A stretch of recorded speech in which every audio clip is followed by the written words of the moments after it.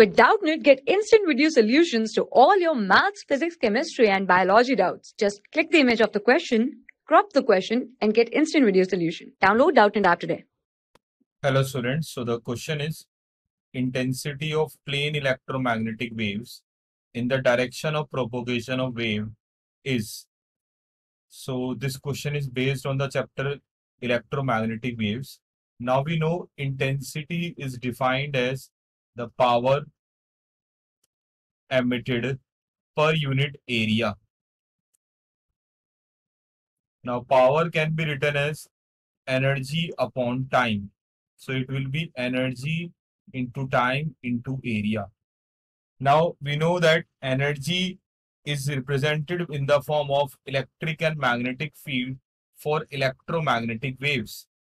And energy is inversely proportional to R square.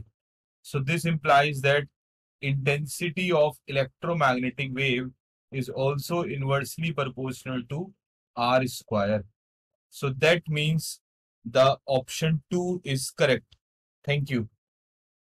For class 6 to 12, IIT JEE and NEET level. Trusted by more than 5 crore students. Download Doubtnut app today.